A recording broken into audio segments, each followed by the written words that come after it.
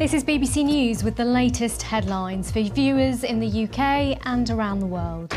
The World Health Organization designates a new COVID strain found in southern Africa as a variant of concern amid fears it may be more infectious and more resistant to vaccines. This variant has a large number of mutations, and some of these mutations have some worrying characteristics.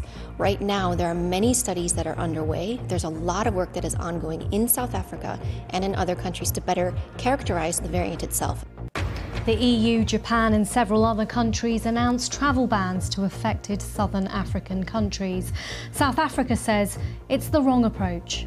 Stopping travel from one country or even a small group of countries very soon becomes superfluous.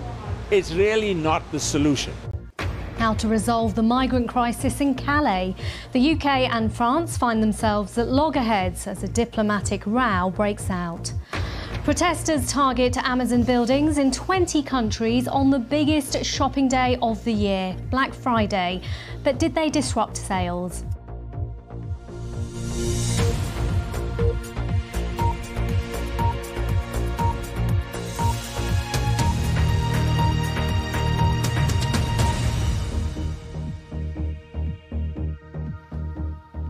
Welcome to those watching in the UK and around the globe.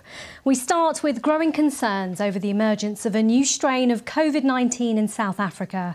The World Health Organization has, in the past few hours, classified it as a variant of concern and named it the Greek letter Omicron.